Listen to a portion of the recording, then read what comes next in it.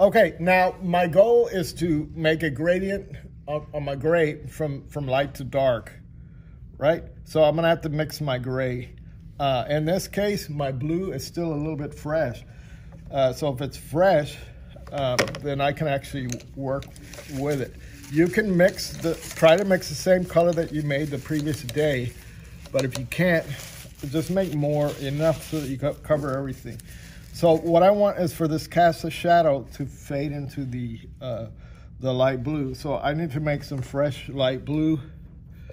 Keeping in mind, I might have to paint the whole thing, right? So I'm gonna add some fresh blue out here.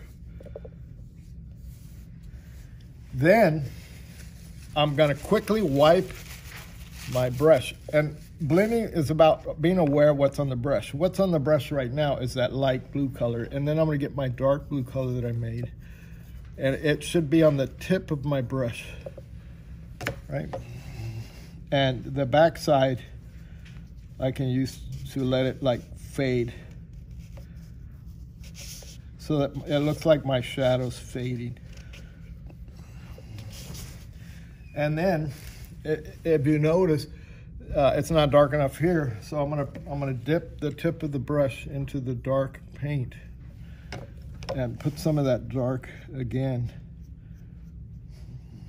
just so it looks like there's a transition. One pointer is about this. One thing about this paint, I'm gonna dab it just to make it a little painterly. The paint dries darker. Like as it dries, it gets darker, basically.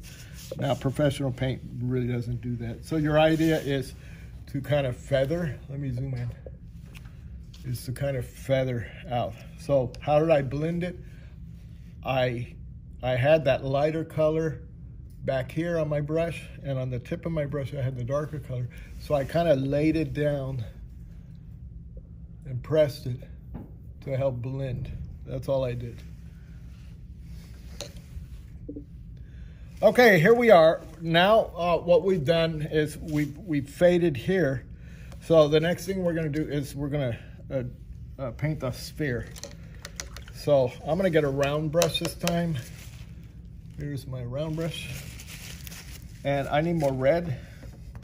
If you notice on the palette, the red is kind of muddied up. So I think I'm gonna grab some fresh red. And then I'm gonna grab some fresh white. So notice how I'm getting fresh red. I'm gonna need some fresh white. You need your paint to be fresh.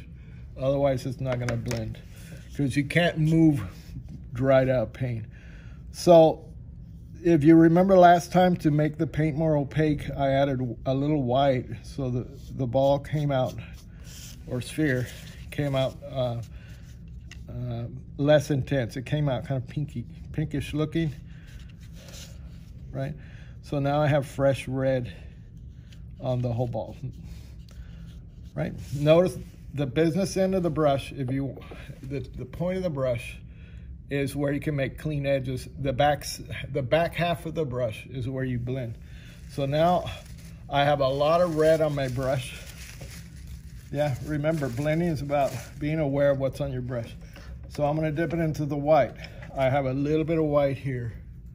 So I'm gonna grab it from the corner. And I'm gonna make a little highlight away opposite end from the shadow. There's my highlight. I need overall the whole thing to be light. So I'll probably end up painting over that. So there's a lot of red on my brush and a little bit of white. So I'm gonna lay it down sideways and make one half of my sphere highlight. See how I'm laying the brush down? So I'm actually using the length of the brush, the back side of the brush, if you will, to feather and blend. I could go all the way around with that.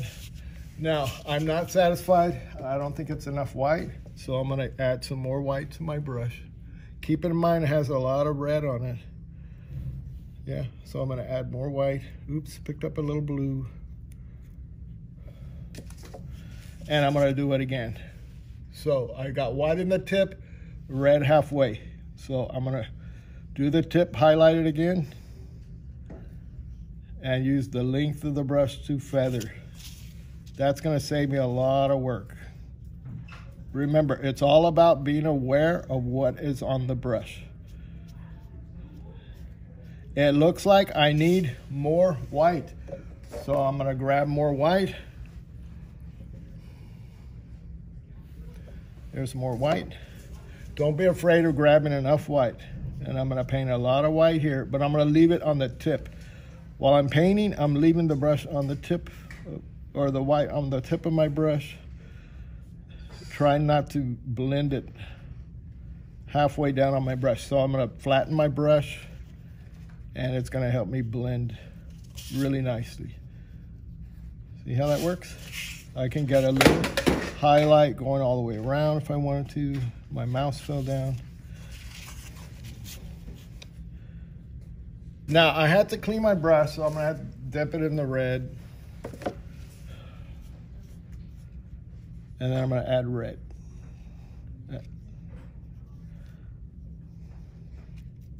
If I wanted to, I could put a little blue here. Keep one thing in mind, the red's kind of transparent. If you find yourself moving too much dark red into your light red, then wipe your brush, okay? Now the last thing I need, it's kind of shiny so you can't tell, but the last thing I need is to get a little tip of white on my brush. There's my brush, little tip of white. Now let's put a highlight right here.